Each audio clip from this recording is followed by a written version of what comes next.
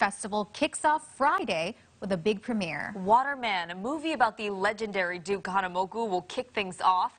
The documentary follows his journey and legacy as the father of modern-day surfing, Olympian and trailblazer. Here's a preview of Waterman. At 14, Duke Kahanamoku embraced his responsibility to master the ultimate Hawaiian tradition, becoming a waterman.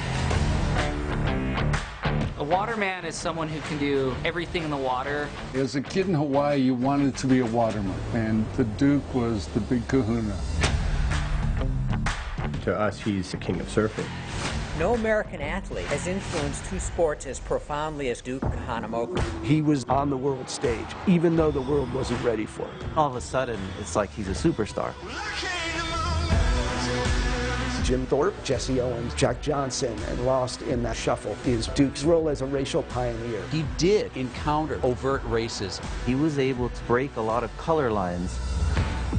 The amount of pride that he was able to give to his people. He was one of the biggest celebrities in the world.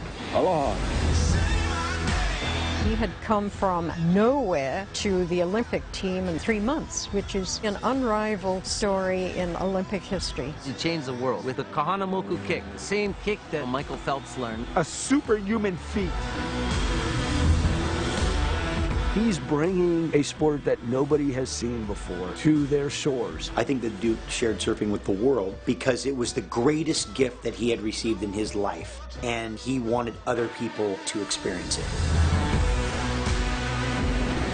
He rescued so many people. Lifesaving wasn't a profession back then. There are true heroes in the world, and he was one of them. Duke accomplished the seemingly impossible.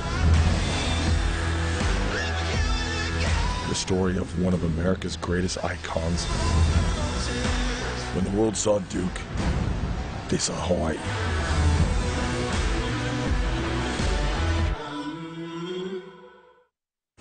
I got chills, right, Bridge? Did you? Yes. That looks amazing. Yeah. Now, the world premiere of Waterman takes place on Friday with a sold-out showing at the Bishop Museum. There are encore screenings, though, on the neighbor islands. If you are interested, tickets for those are still available. Many people not from Hawaii, they see the Duke statue in Waikiki and whatnot, and so like this. I mean, even me growing up in Hawaii, I know of Duke Kahanamoku, but this film really kind of like really showed how much of a game changer he was, how much of an icon, how much of an innovator, a pioneer, how much of a human specimen he was, an athlete, but also just really imbuing the aloha spirit. At 14, Lay says Waterman will be released next year, so this really is an advanced screening. The Hawaii International Film Festival runs from November 4th through the 14th on Oahu and November 18th through the 21st on the neighbor islands. For more information on the other films to check out, go to hif.org.